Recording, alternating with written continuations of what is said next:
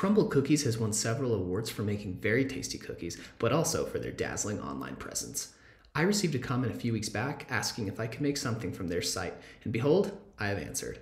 I'm going to show you how to create your own version of the Crumbl Showcase section featuring a large image and a nifty hover effect, along with a couple of call to action buttons. This design is sure to grab your customers' attention in all the right ways. I've been building sections like this for years, and today I'm giving another one away. Just simply copy and paste this code into a new section file and you're good to go.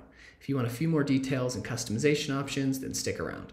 We're going to utilize HTML and CSS in this guide, and of course, liquid customization options. As always, if you see a cool e-commerce feature that you'd like to see on your store, then make sure to subscribe, like this video, and drop me a comment pointing me to that design. I appreciate all the support from you guys. Without further ado, let's dive in. Now, the first thing we want to do is come into our Shopify admin, and then we're going to make sure we have a duplicate theme here. So you just want to make sure that you duplicate whatever your production theme is. We're going to come right in here to the three-dot menu and edit this code. After you have opened this page, you can minimize all these windows except for sections, and we're going to create a new section right here. You can name it whatever you want. I'm going to call it Cookie Showcase, and then make sure it has the .liquid extension. And now I can just click done. Now, I'm going to remove everything in this file. And the first thing I'm going to do is paste in the styles, talk through it just a little bit, not too much, but just to give you an idea. So what I'm going to do is at the top of the file, paste this. You'll see it's about 180 or so lines of code. And we have it in between these style tags, which is the liquid syntax for adding styles. We have a few things I'm going to point out. This max height, this is kind of important. And this will make more sense as we look at the UI, but this is essentially setting the maximum height for the brown that's going to hover and show the background color. So we need to make sure that our images are, if you want it to appear outside of the hover, like the Crumbl site does, you're going to need your image to be over 400 pixels.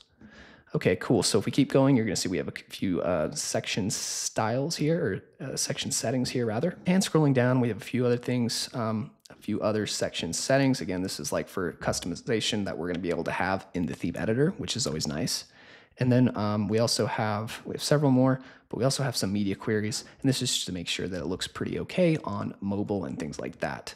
So I will point out a couple of these towards the end of the video. But until then, let's move on with adding our HTML. Now, right below our styles, I'm going to go ahead and paste this in. You'll see it has this class with this cookie showcase. Also has this settings that's going to add this flipped tag or not.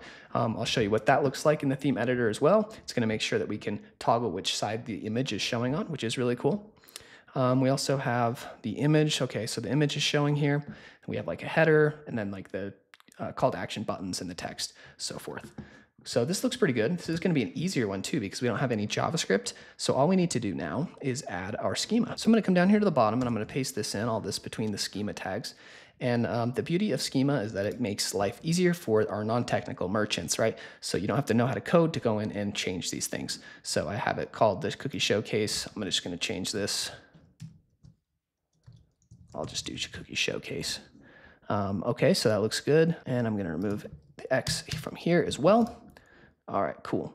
So this looks good. And now if I save this, I should be able to come to this three-dot menu and customize my theme. Now what I'm going to do is click Add Section. And if you want to know the name of the section, you can come here and just go to the presets. And it's this Cookie Showcase. So I can come here and I'm going to search for cookie.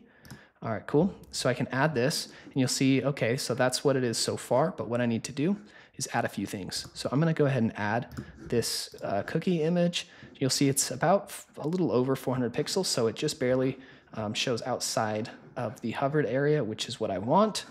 Looks like there's a few typos I have in here. I'm just going to add the space there. Everything looks pretty good there. All right, I'm just going to test and add a collection to link to make sure these links work. But you're obviously welcome to customize this as much as you would like. You can also feel free to customize the colors and such if you would like, but I'm going to leave it as is. All right, now, so if I hit save, I should be able to come to this three-dot menu here and then click preview. And I'm just going to give it a refresh for good measure. If I scroll down here, you're going to see this section, okay? And everything looks really good on it so far. This is pretty much exactly what I wanted. And if I click on the buttons, they do in fact link to where I would like them. All right, cool.